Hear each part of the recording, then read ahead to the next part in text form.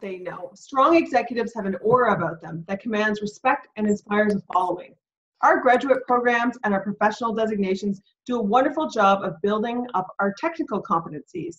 They talk about some of these higher level competencies, but they really don't train us to embody them in the presence of others. This is what we intend to develop today. At Executive Finance, we focus on executive development for the financial professional. We develop courses and programs that take you from where your professional certification ends, or your MBA or whatever education you have ended, and show you a path toward the executive suite. We describe this as from the cubicle to the corner office. And who doesn't want to be in the corner office? Yeah, and so let's just walk through that path and what it may feel like if you're to holistically stand back and look at your career. Now, does your career sometimes feel like a long, random walk? Do you feel frustrated by the lack of promotions? Because for many of us in the early years, we get some sort of formal education behind us, either through university or college. We then may go on to do further education. Some of us go on to do a financial designation, such as a CPA or a CFA. And then we spend a number of years during our career focusing in on the technical mastery of all of those skills that embody finance. Ultimately, though, a lot of us have our eyes set on the corner office and really focusing in on how do we become that ultimate financial executive. We believe that those that make it to the top have a plan, and they invest in themselves to ensure that they have the skills required to get to that executive position that they want. So let's just kind of give you a little bit of a story about Jen and myself, just to kind of get us started and give you some context for what we're going to share with you tonight in the Success Secrets. The story I'm going to tell you is a story where I went for my first executive appointment. So I've been working in public practice and in industry as a financial analyst for about a dozen years at this point in my career. I kind of felt frustrated by the pace of my career development because I really did aspire towards that executive office. I had left the utility that I was working for, which was a very good job, to go work in an entrepreneurial environment. And we were working at turning around a seafood company. And this is about a dozen or so years ago. And after a few months of trying to turn around this seafood company, I was working on behalf of the board, kind of as a consultant. I kind of got frustrated because I had a lot of good ideas with how to turn around this company, but was really unable to execute on these ideas. And so this company was down in the United States. Jen and I live up here in Canada. And on the flight back to Canada, I wrote my boss a memo entitled 101 Things to Do at this particular company. And so when I landed at the airport, I actually emailed this list to him. And the next morning, I got that call. And that call came along with the message of, well, what would you like me to do with this memo, Blair? And this was my golden opportunity to ask for anything. And so I kind of went for it. I swung for the fences, if you will. And so I said, well, how about you make me president of this particular company that we're trying to turn around? And to my boss's credit, he was a director on the board. He said, sure. But he gave me one condition. And the condition was that I had to convince the other executives working in this company that they would accept me as their leader. And so the next week, we flew down to this the head office, and we sat around a boardroom table. There was 8 of us.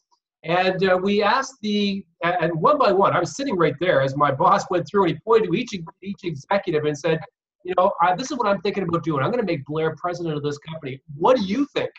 So a rather awkward moment, but interesting, extremely. And so one by one, each executive looked at me, and again, they were very authentic in their approach, but they all seemed to agree on one thing, that I should not be the president of this company.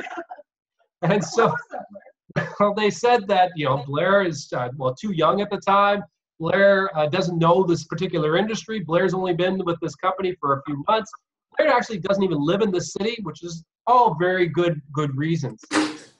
So coming out of this, I recognized that you just don't land in executive positions. And this is a very important lesson for me in learning about the importance of relationship management, which is one of the things that we're going to talk about this evening. Now, spin forward a dozen or so years from now, I've actually been a CFO 4 times, and now I regularly get opportunities to become an executive of various companies. So what have I learned in those dozen or so years that takes you from being that really strong financial professional into a sought-after financial executive? And do you want to tell us a little bit of a story from your side? Sure. It hasn't always been an easy path for me either.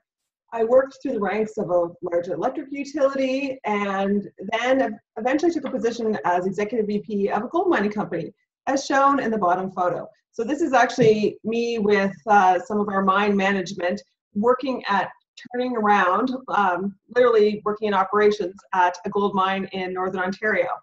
But also during that time, during the time that I was climbing the ranks from a junior accountant at Ernst & Young to working through investor relations and strategy and developing my career, I also had 4 amazing daughters, who you can see in the top picture, who are now aged 12 to 18. So trying to balance the 2 roles has never been easy, but I've somehow made it work through passion, perseverance, and focus, not to mention lack of sleep lots of times. So the corporate ladder is filled with landmines, and believe me, I've stepped on a lot of them over the years, and I've learned many lessons from my successes and my failures throughout my 20-year career. So but what I can tell you, though, is that once you have these executive skills that we're going to talk about tonight, you can figure out how to navigate those landmines and get the position that you want, that you're proud of.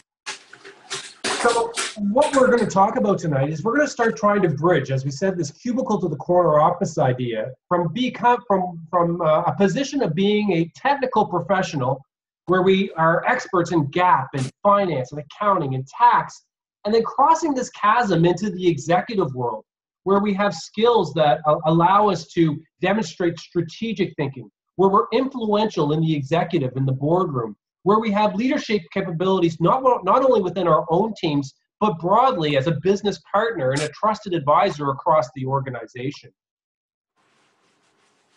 So what we find, though, is that as you're going along this path, you may have some fears and some things that are holding you back. So perhaps you're a highly competent financial professional, but you've got some of these types of challenges, like the "I'm not ready yet" myth. So, or other negative self-talk that's stopping you from being the best that you can, that you've got some lingering doubts that you can actually be successful in an executive role. You question your effectiveness, and you're afraid of rejection. You're afraid of not getting the job you want, or maintaining the relationships with important contacts, not having your ideas considered. These things will really hold you back. You know, some of us also may have felt like this, feeling like kind of an outsider, kind of looking in, watching others succeed around you, your peers being promoted or getting those executive positions, and you're asking yourself the question, well, why isn't it that I am getting those positions? I'm equally qualified. I have equal technical expertise. Why am I not noticed when it comes to making these opportunities happen? So that too is another thing that we may be feeling. Or perhaps you have a vision for what you want to accomplish, but finding the time to get there and the means to make it happen just seems to elude you. You are so overwhelmed with the day-to-day of your current job that you just feel defeated and don't really know how to get ahead. You feel as though others outside of finance don't get you, and they don't respect what you do or your level of competency. Or perhaps you're spending all of your time just trying to keep up with the financial matters. You know, we talk to a lot of financial professionals, and imagine in these conversations with whether you're in the controller's office or in the FP&A analysis side, I mean, you're just trying to keep up with all of what you've got on your desk, let alone having the opportunity to step back and look at the bigger picture of how all these pieces fit together. Or you're terrified of meeting new people. Don't we all feel that? Or you may have the belief that you don't need to network. You're an expert, and that should be enough to access the growth opportunities that you want, but nobody's calling you. Or how about this one? You're smart. You're a self-motivated financial professional with big dreams and bold aspirations, kind of like I was a dozen years ago. But I really had troubles having people pay attention to me. And so, or perhaps it's a situation where your credibility has been dealt a blow for whatever reason. And we've seen this time and time again, because oftentimes we're called into turnaround situations, and you want to desperately regain that level of trust with those key stakeholders, whether they're the CEO, the board, or other executives around the organization. Or you hate presenting. You hate presenting ideas in front of a small group and are terrified of presenting in front of a large group. Your audience looks bored with what you have to say. Your presentations get derailed because you lose your train of thought and freeze on the spot. And the outcomes of your presentations never go as you plan. You want people to listen to you, but they just don't. And so you also get into situations where we have significant challenges. Challenges like, doing large integrations or speeding up your financial close.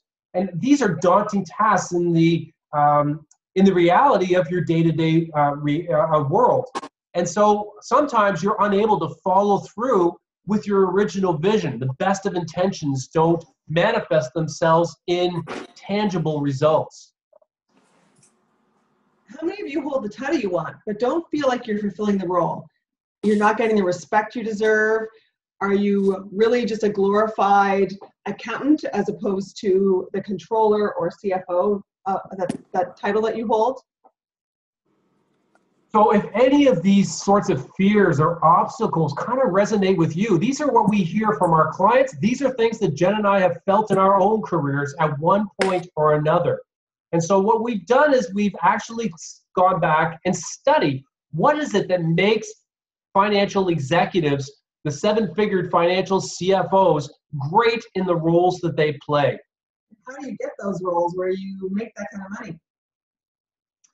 So one piece of thought leadership that we're going to share with you as we dive into these success secrets of these seven-figure CFOs comes from FEI, the Financial Executives International. And they've done a number of different research studies. And one such study came out a few years ago, and it talked about the CFO trust pyramid.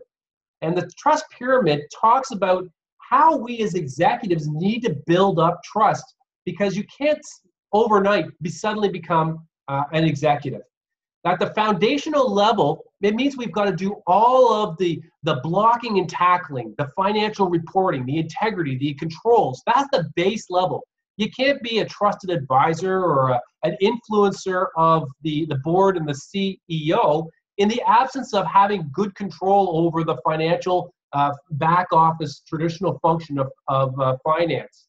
At the second level, as you move up this pyramid, you become that business partner. You're able to add value. You're respected by your peers across the organization, and you promote ethical business practices. And so this too increases your level of trust. But the penultimate actually occurs when you achieve leadership and you become that number two person in the organization. You're a strategic advisor to the CEO and the board of directors. You're a strong communicator, and you're an integral part of the success that drives a business forward. That is the ultimate position for a financial executive. And if you take a look at how this trust pyramid ties into a lot of our daily lives, is that we can get our minds around the bottom part of this pyramid very easily. However, it's a lot less tangible as you move up this pyramid. And if you take a look at the level of influence you have, the further up you go on this trust pyramid, the more success you're going to have in becoming influential inside your organization. So the 6 traits of executive presence are the difference between a financial professional and a financial executive. For a financial executive, it's accepted and expected that you've mastered your technical competencies. So you're great at accounting, you're great at financing, you know treasury, tax, regulatory, and legal. It's also assumed that your enabling competencies are well honed. So these are all the things around Excel, supervising people, being great at managing your staff, having business acumen, really understanding your business inside and out. But what ultimately differentiates you is how you demonstrate each of the traits of your executive presence. And that is the success secret. how you get executive presence and what are the competencies that compose that. So the first step you've got to have is a little bit of self-awareness, and building this self-awareness is a lot more involved than many of you may think, because there really isn't a prescribed roadmap from once you become a financial professional, once you get a designation or once you graduate from college or university, toward that office of the financial executive. What do you do between those 2 points? And so the first step is to really understand where you have strengths and weaknesses in your own skill sets across those technical, enabling, and executive presence competencies that we're going to talk about. So you also may have blind spots. So these are the things that you don't know other people are saying about you. So maybe you're not good at making eye contact. Maybe you don't have a good handshake. Maybe you always say no as a first response, or yes, but, which we all know means no. Maybe you overreact to every situation. Maybe you're negative. I mean, there's all kinds of things that are blind spots that you may not realize you're doing, but these things will absolutely derail your career. Absolutely. And so there's an expression I'm fond of: you don't know what you don't know. And these are what typically we refer to as blind spots. And so part of what we're talking about this tonight is really shedding some light on your blind spots and further developing that. So if we were to think about how other people talk about us behind closed doors, what are your superiors, what are your bosses and your supervisors saying about you behind closed doors? Or even your peers, right? It's not just your supervisors, absolutely. It's everybody you work with. And so what are some of the things they may be saying? They might say, you know, he's brilliant, but he's not well liked. Just doesn't connect with people. Or perhaps they're saying something along the lines that you always look a little nervous, or you're a little too stiff in conversations and presentations. That's a common one for us financial executives. Or that you're, you know, technically gifted, but you just can't communicate. Absolutely. Another one that's common. Or perhaps that you don't dress well, or your clothes don't fit well, and that too reflects on your personal brand. Or that you're easily distracted and you go into far too much detail. Also another common problem for financial professionals. Yeah, and a common challenge, just given all the complexity and the technical details of GAAP and finance and tax and all the stuff we have to deal with on a day in, day out basis. Yeah, so how do you take that information that's so complicated and present it in a way that your users are going to take action and get the story? So you may also come across as tentative and meek and just really lacking confidence.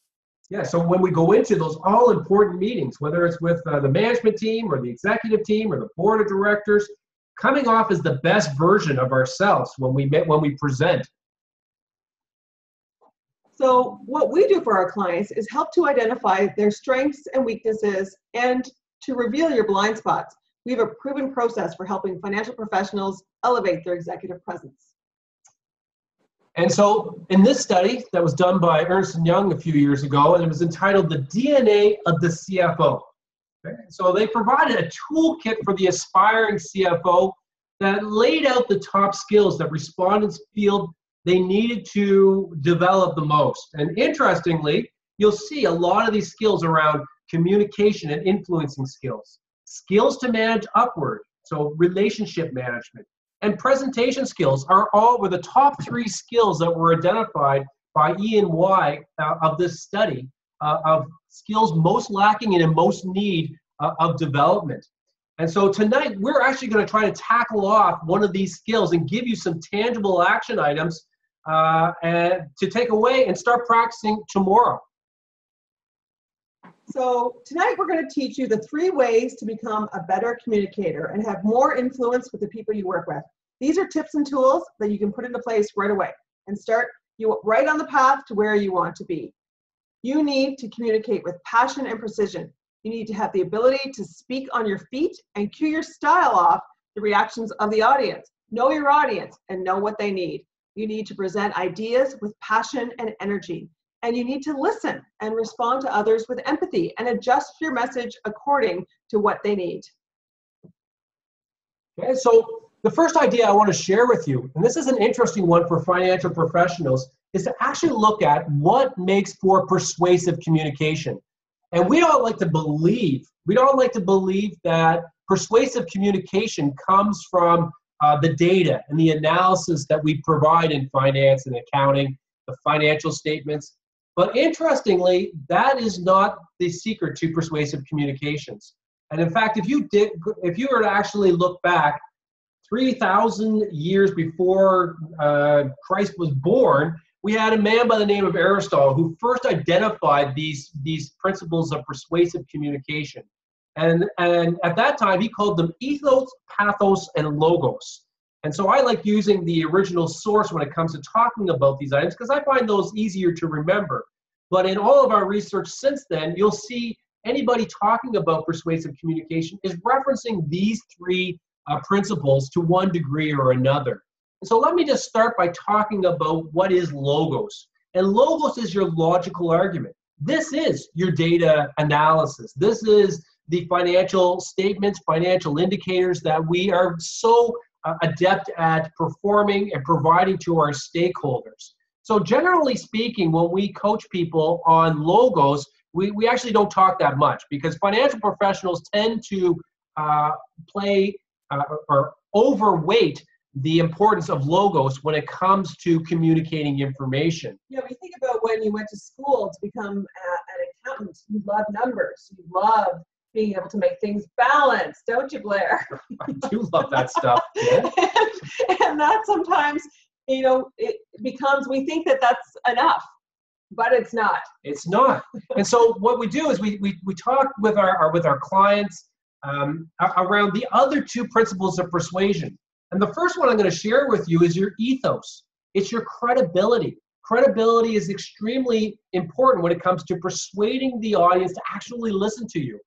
And isn't that what we want to have our stakeholders do? We want people to listen because in our minds, in the way we think, and we see in the data and the analysis that we perform, we know that there's answers. Somebody should be doing something about, say, these variances or these issues that we see. And so the first element is to focus on our credibility. People have to believe us. They have to trust us. We must come across as trustworthy. And you can build your ethos through a number of different avenues. I mean, first of all, many of us are professionals, whether we're a CPA or a CFA or we have a university education. That too builds our credibility. But oftentimes, you can think much more broadly about credibility. So for instance, if you're bringing in industry stats and benchmarking your results against industry stats, that's an example of building your credibility and using your ethos.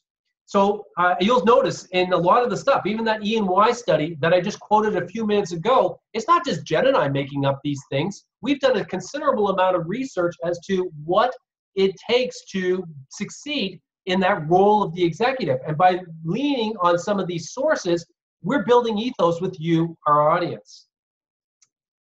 The third part of the principles of persuasion is your pathos. It's your connection that you make to your audience. And this one's a big stretch for folks in finance and accounting because we rarely think about the emotional connection that we make with our audience. And so we're going to share with you some ideas as to how you can make connection with your audience. How can your message be remembered? How does it tap into the emotions of people so that they feel the message that you're making? And the reason why this is so important is it's fairly intuitive, but not intuitive, in the sense that the left side of our brain processes logic. However, that left side of our brain doesn't function very fast. However, the right side of our brain is our intuition. And our intuition, on the other hand, moves at a very fast speed. We make intuitive judgments in a matter of seconds, almost instantaneously. So and pathos taps into the right side of the brain where logos taps into the left side. So that's why when we communicate, we must have pathos in mind. What is the connection that we make to our audience? Yeah, and this is so important because the warmth factor is more important in people making decisions and wanting to do business with you than your competence. So making sure that you are passionate, likable, empathetic is incredibly important to getting where you want to go. Yeah, so if you want to be more influential with your stakeholders, you need your audience to feel your message. And this is a big stretch for the finance and accounting folks that we're talking to. So let's move on and talk about some ideas around how we can develop pathos. And perhaps one of the best ways is to talk about storytelling. Yeah, so storytelling is extremely important. And you might think, I'm presenting my financial statements and my variances. How can I tell a story around that? There's always a story. No matter what it is you're presenting, there's a story. So storytelling is one of the most powerful ways to put ideas into the world today. They're creative, a conversion of life itself into more powerful, clearer, more meaningful experience. It really is what makes you remember a message when you hear about a story. So when Blair told you the story of wanting to be the CEO, you thought, wow, that took a lot of guts for him to come out and do that, but it makes you remember it. So those are the kinds of things that will really have an impact. And stories have been used since the beginning of mankind to share valuable lessons from one generation to the next, beginning with cave drawings, the Bible, fables, legends, to case studies. Stories are extremely powerful. When we tell stories, we hold the attention of our audience for longer periods of time. So what types of stories can we talk about here, Jen? Well, Blair and I love stories. We use them all the time in our teaching and our coaching because they really have an impact. And you can see how other people have made poor decisions and what the consequences have been from that, how they've been able to learn from it. So we've got negative stories, such as this example of Lehman Brothers, that will tell them what you shouldn't be doing when you're looking at any kind of situation. But we also have positive stories. So stories of success, stories where people have been able to overcome challenges and be successful. And that is very effective for motivating and empowering our audience to strive for higher things. So when you're thinking of how are you going to tell a story about your financial results, there's all kinds of business themes that can be used to weave any situation into an interesting and compelling story. We can all imagine how each of these stories can be woven into financial results. So in doing so, you can make people dying to listen to your latest financial results. It's not a bit of a stress there, Jim. Dying? Yeah, maybe they're not dying to listen, but at least they'll stay awake and they'll actually pay attention and they'll remember. They'll remember what it is that you're telling them and what you want them to know. More than just a bunch of boring numbers. Exactly. It's extremely important to remember that there is always a story to tell about anything that we're required to present. So your financial results are up. Is this a story of a great management team, the story of a magnificent turnaround, or a groundbreaking new product? Think about what story will resonate with your audience and get the results you want. So here's some themes of things that you can look at, and these are great, for you to consider going forward. Maybe it's a turnaround story, how companies thrived in chaos. They said it couldn't be done. Teamwork in action. There's a whole bunch here, but that's a few examples of themes that you can use no matter what it is that you're presenting. Okay, so there's some ideas as to how you can make your message more sticky with your audience and tap into that pathos that we talked about. Here's a couple of more ideas around communicating more effectively as a financial professional that often we're not taught about in our financial training. We're definitely not taught about this. No, exactly. And interestingly, it's not so much what we say, it's how we say it. Okay, so I'll say that again. It's not what you say, it's how you say it. So what's the deal with this guy? He looks kind of scary. I know he is. He's telling you a story just by reading his body language. And in fact, there was a groundbreaking research that was done several decades ago by sociologist Albert Mabrium.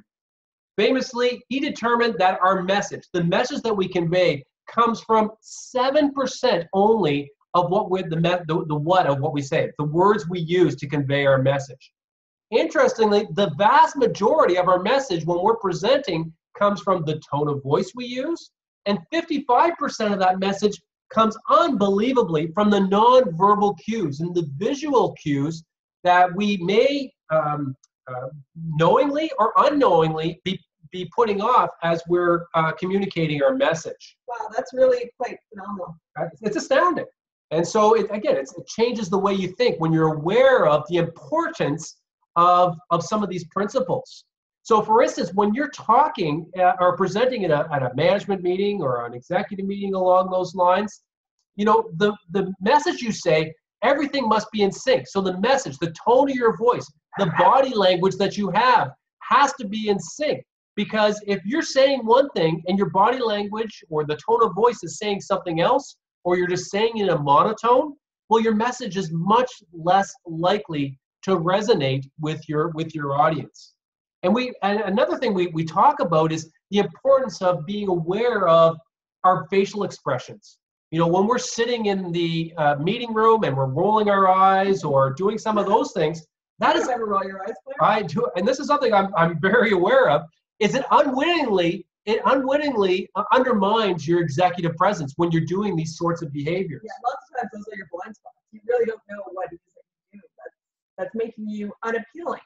Absolutely. And so when we have this idiosyncrasy where our message and our body language and our tone aren't in sync, what ends up happening is our listeners are getting confused because the words and the body language aren't saying the same message. And as a result, your message isn't coming through, it isn't resonating, and you lose your influential impact. So, for example, here's another example around the tone of your voice. For instance, think of your voice acting as a highlighter when you're speaking.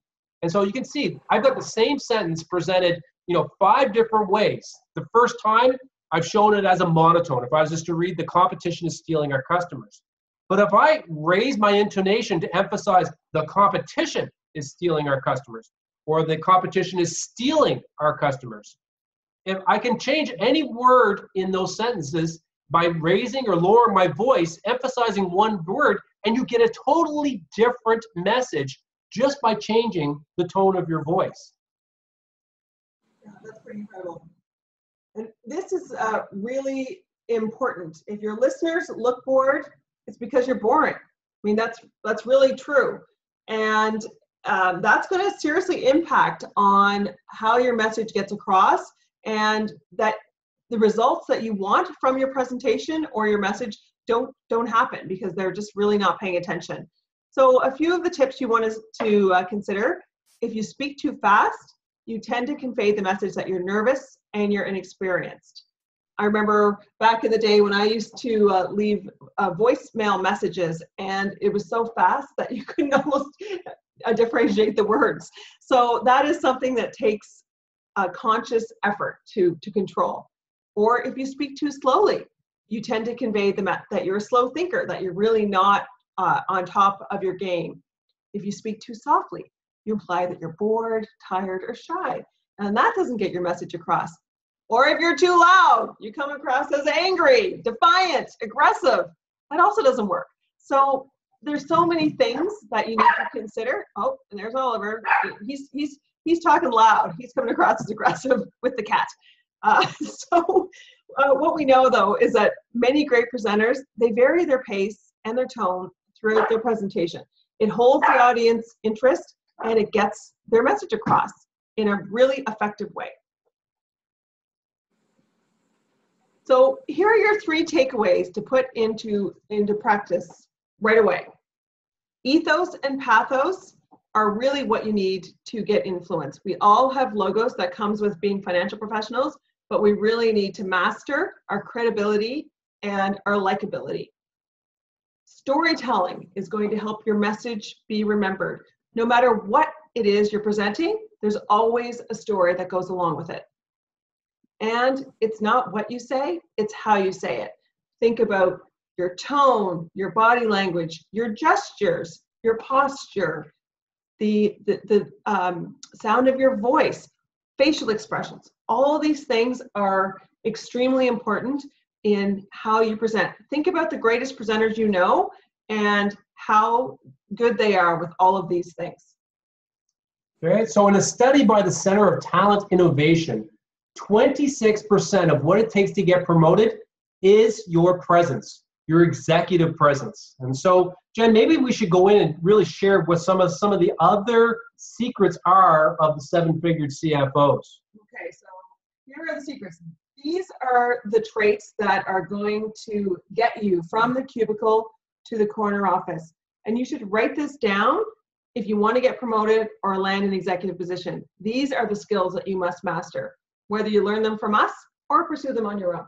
Absolutely. And we've thought about this for a long, long time. We've tested this on multiple executives that we coach across a variety of industries. And these are the skills that you need to have to be successful if you really are serious about working your career forward towards the corner office. And so, Jen, we just talked about communication. Yeah, communication is incredibly important. Resilience. How do you bounce back? Credible leadership. Personal branding. What do people think of you? Confidence. And building relationships. So let's just give you a preview of kind of what are involved in each one of these six traits of executive presence. And beginning with resilience, because what resilience means is how you persevere in the face of adversity. How do you stay focused on achieving a long-term goal?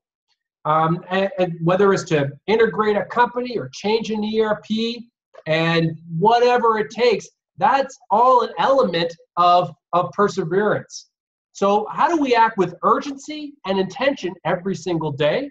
How do we accept and own accountability? How do we set long-term goals that are ultimately achieved through deliberate practice and a practice called nudging? Another thing that's important about resilience, just to stay on that point, is how do you recover when things don't work out well? You know, we all have challenges. We have personal challenges. We don't get the job we wanted. We don't get the promotion. We get fired. We get laid off. I've been there, through a lot of those different things. We've all had adversity at one point in our career, Exactly. And sometimes it happens over and over again. But how do you bounce back? And in fact, some of the greatest people in the world, whether it's Richard Branson or Bill Gates or Steve Jobs, they've all overcome adversity and gone on to be extremely successful. So what are the traits? How can we actually stimulate resilience in our executive presence? And so we've got a few ideas there. You also have to show strong, credible leadership. So we talked about ethos and the credibility factor, how important it is with your communications. But credibility covers you in all aspects. You have to be able to change your mindset from what's in it for you to what's in it for others. So how is your behavior modeling the best thing for your peers, your employees, and your supervisors, your company? You have to have a vision, and you have to share it broadly. And you have to be able to establish and maintain the highest levels of integrity and trust. And this goes across the board with everything that you're doing, both within your organization and, as we would say, off the court.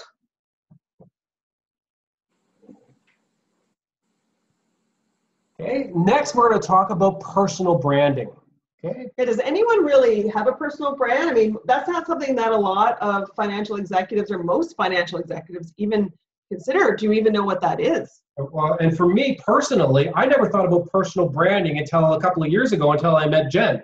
Well, you know me. We've known each other for about 20 years, but we really just started working together a couple of years ago. Absolutely. And then that's what it really resonated with me, the importance of establishing a personal brand. What are you known as?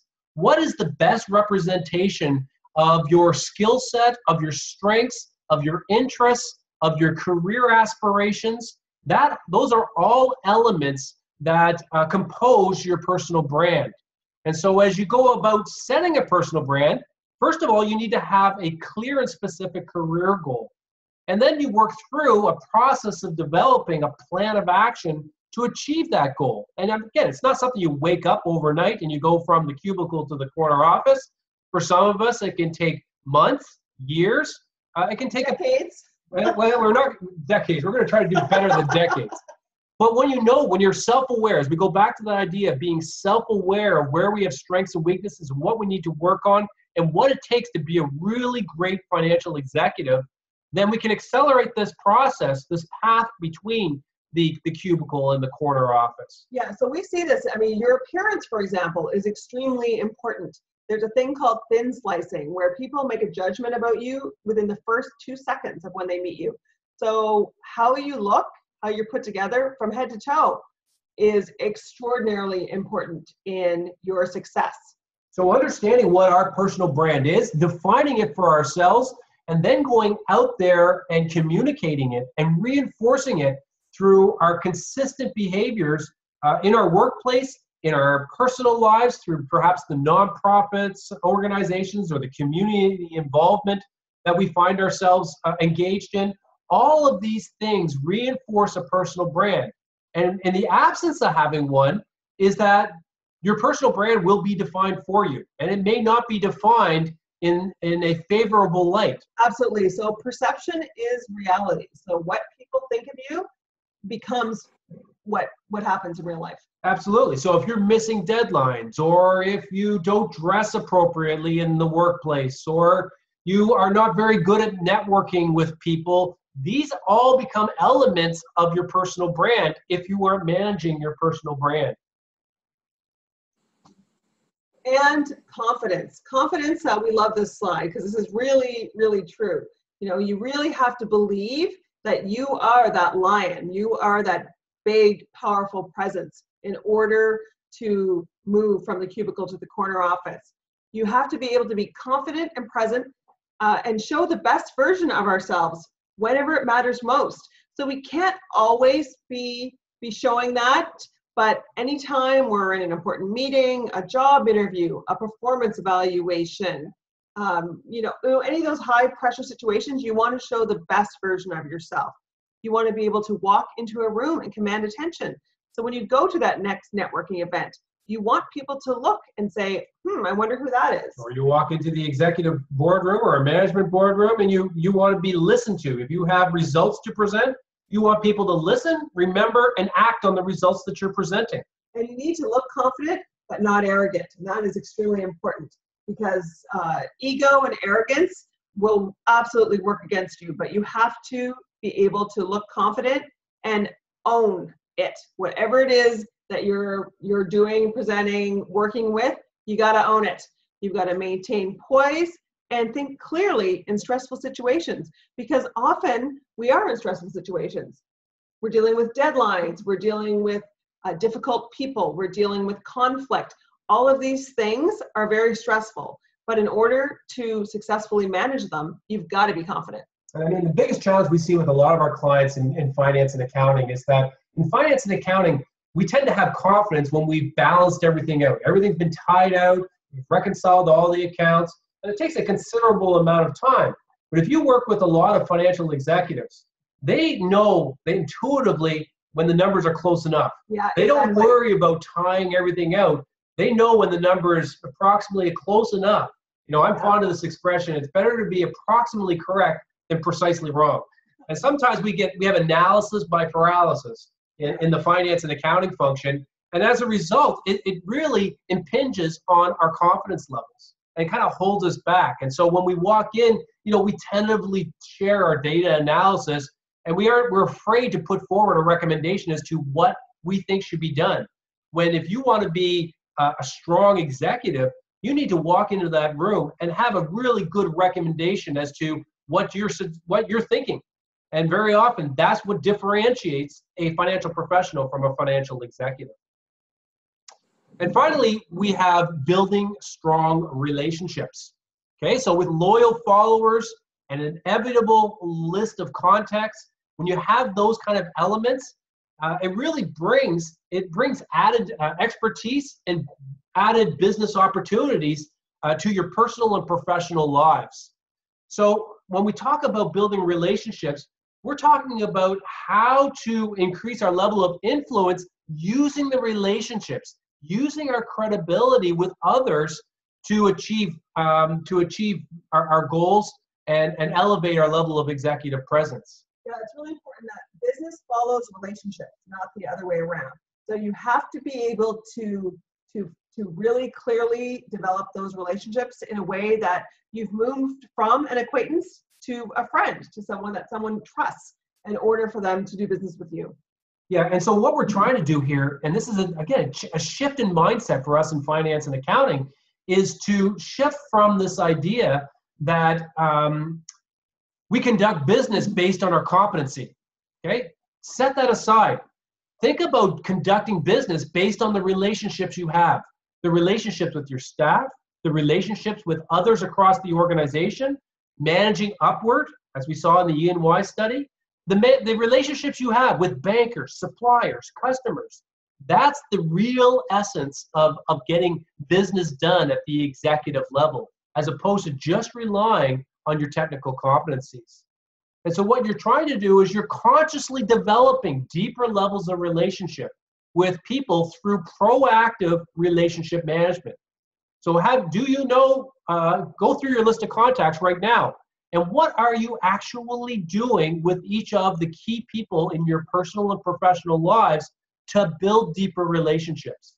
And to be honest, most people we talk to about this subject don't give any thought to this. It's almost like, they have no idea that this is something that they should actually think about. And why we think this is important is, to be honest, up until about a year ago, until we really started talking with more clients and practicing this ourselves, Jen and I didn't spend a whole lot of time in relationship management. And now it's a huge part of our executive presence, is this idea of relationship management. So when you take a look at the 6 elements and you embody those 6 traits of executive presence, if you embody those 6 traits, I call it finance's evil master plan. Yeah, that's definitely Blair's idea, the finance evil master plan. Listen, this enables what I call a quiet revolution. You become extremely powerful, extremely influential inside your organization. Yeah, and extremely valuable. Listen, we in finance, we have the best seat in the house. We see everything. Everything goes through the finance department at one point or another. There's no system that we don't have access to. There's no piece of data that we don't have access to. And so when we control all that information and we can analyze it and come up with the insights and trusted advice from that data, that analysis and insights, that makes us an extremely credible, trusted advisor to the CEO and the board of directors. And to the point where they start making decisions based on the recommendations that you're making. And that's what I call finance's evil master plan. Yeah, then you become a trusted advisor. You're not the back office accountant, who's thought of as a cost center. You have a seat at the table, and that's what we all want. Exactly. And so that's what Jen and I really are all about. We're all about finding tools, resources, techniques, advice, anything that can help you move beyond accounting. Yeah, and we've read 20, 30 books this year. We follow all the thought leaders. We're very involved in what's going on from all of the research that is from psychologists and sociologists. Yeah, it's far beyond just finance and accounting. It's almost no finance and accounting, really. I mean, we focus on a much broader view of what's going to make someone successful. Absolutely. So you want to tell them a little bit about the MBA? Sure. So this leads to our program, MBA, Move Beyond Accounting. Now, isn't that clever? So we've got our own MBA. So you can learn more about this program at www.movebeyondaccounting.com. Yeah, so let's just tell you a little bit about the program as we close up the webinar here, and just give you a little bit of a preview as to what exactly we do with our clients. We offer a 6-week blended learning program, and what blended learning means is that it's both individual and peer-based learning. It's online as well as through e-learning and various sources. So this program is not in person, so it doesn't matter where you live. You can do this from anywhere. Exactly. And our next offering is going to start in a couple of weeks on October the 11th. But in the first week, it's a 6-week program. In the first week, we drill into these communication skills and really elevate what it's going to take for you to be influential at the highest levels of the organization. In the second week, we talk about how you actually build out a strategic network of contacts through deeper relationships. And in the third week, we give you some life hacks as to how you can actually elevate your level of confidence. And there's some cool ideas that we've come across from psychology that can make you walk into any situation, any high pressure situation, and represent the best version of yourself. A lot of these things too, we've figured out ourselves just from practicing, right? So we've done it ourselves. We've learned what works, what doesn't work, and then we can share it. Yeah, and so in the fourth week, we're going to drill into that idea of the personal brand that we spoke of earlier, and to really get in the way of opportunities, as opposed to just this random walk where we're hoping that opportunities hit us out of the blue. That doesn't happen. It doesn't happen. No, in real life, you got to go for it. You got to go for it, so you've got to put yourself in the way of opportunities. So how do we do that? How do we work on our LinkedIn profiles, our resumes, how we dress, how we appear, all those sorts of things that factor into our personal brand. In the fifth week, we set out some pretty big goals and then see and build resilience to ensure that they're achieved. And when we hit potholes along the way, how do we bounce back and stay focused on achieving those big, long-term, hairy, audacious goals that we've set for ourselves? And in the final week, we talk about credible leadership. Because ultimately, as you become an executive, it's not about you. It really becomes about those around you. Yeah, your job is to develop everybody else around you into leaders.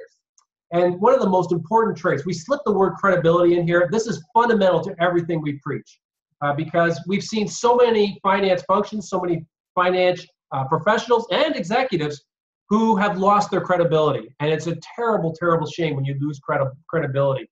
The conversation entirely changes. The way your finance function and your day-to-day entirely changes if you lack or lose credibility. And so we spend the 6th week talking about leadership and credibility. Jen?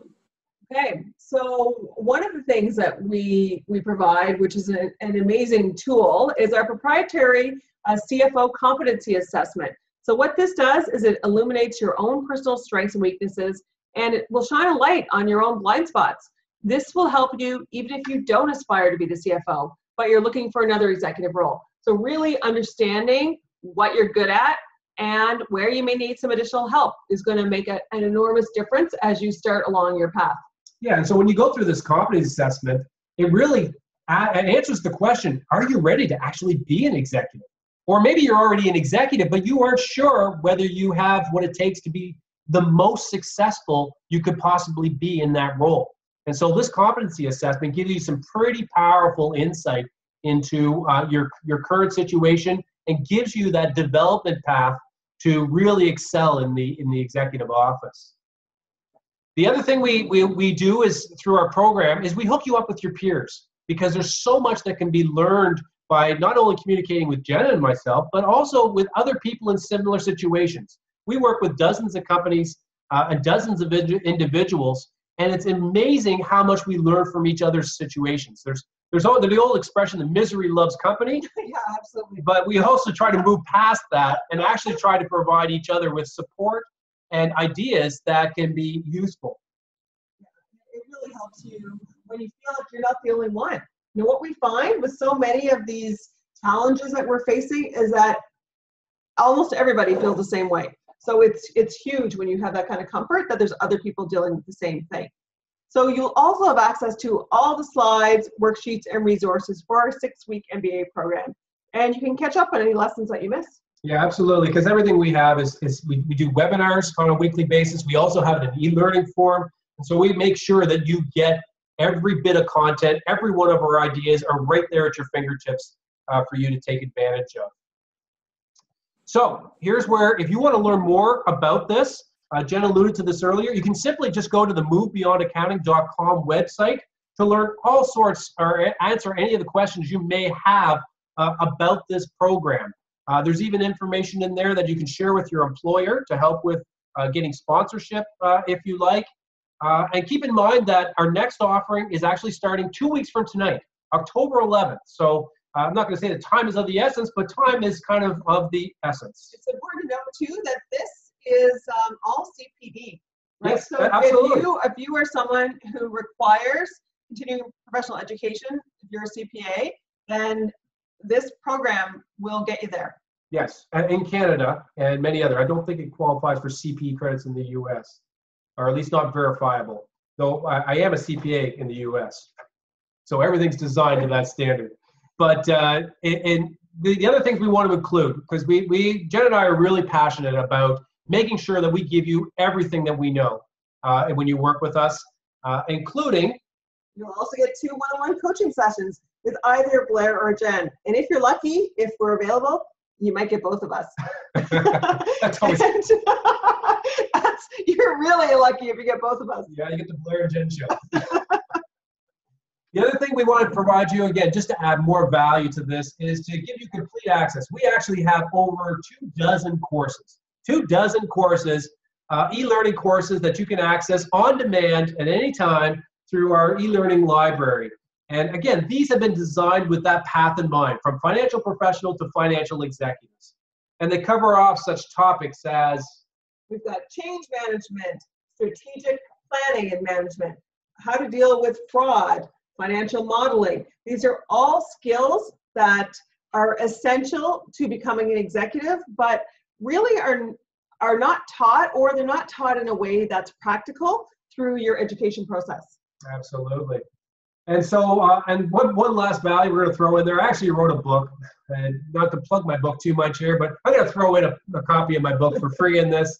It's actually a really good book. It's a good book. And the way it started was, I've worked with a lot of turnaround companies over the last dozen of years. And what ultimately I've noticed is that what gets people into turnaround situations is a lack of appreciation. Executives that fail to appreciate fundamental financial principles. And so this book is meant to be kind of your MBA in finance, but only the parts you actually really need to know to survive and thrive in the real world. And so it's a handbook. It's a handbook, but it carves out. I mean, I've done an MBA, and probably 80% of what you read in a finance textbook you don't need to know in the real world. And so I've kind of stripped it down to what is the practical advice that you can use in your actual real world. So it's written for both non-financial executives. It's written in a lay language, but I'm pretty sure a lot of aspiring financial executives will benefit from it as well, because it covers off everything, all aspects of finance, from accounting to auditing to capital markets to financial planning and analysis, budgeting, governance, everything that finance touches. Yeah, it's a great book. I actually learned quite a bit from the book. And we provide a 30-day money-back guarantee. So you need to do the work. So you got to show up for every lesson and do all of the homework. So we will have homework for you to do. You want to make sure you get lots of value out of it. But if you're really not seeing the value and it's not working for you, we'll give your money back. Okay, so the cost of the program is $1,497. But tonight and for the next 7 days until October 5th, we will provide everything for $997. And you can see that the value that you're getting is much beyond that. So $2,647 is what we value in that. Exactly. And so we're gonna keep this open. We're gonna keep we want to keep the cohort, the group of people that we want to put together. We're gonna try to keep it to a small group of folks who are going through this offering starting on October 11th. And so for the next 7 days, and for those of you that are on the call tonight, the price will be $997.